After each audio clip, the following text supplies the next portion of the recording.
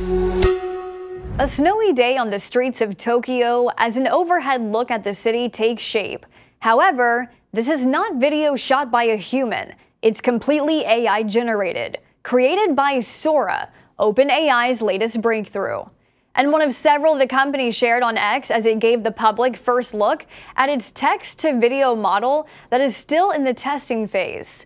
Sora is not the first AI-generated imagery, but is to date arguably the most refined-looking version of text-to-video technology. In April, Runway AI showed its version, which allows people to generate videos such as a video of a dog transforming into a lion, and released an ad for its tech with a handful of choppy videos and fantastical themes. Sora, though, is hard to distinguish from real life. If you didn't know these images were created by AI, you may assume they were real people or events shot by a person with a camera. While enthusiasts may be quick to brainstorm ideas for fun, experts warn the advancements have the potential to be used for nefarious purposes as well.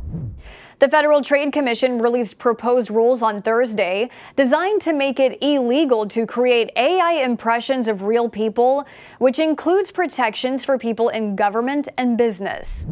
OpenAI told NBC News it is working with experts to test Sora so it is not used to create misinformation, hateful content, or bias.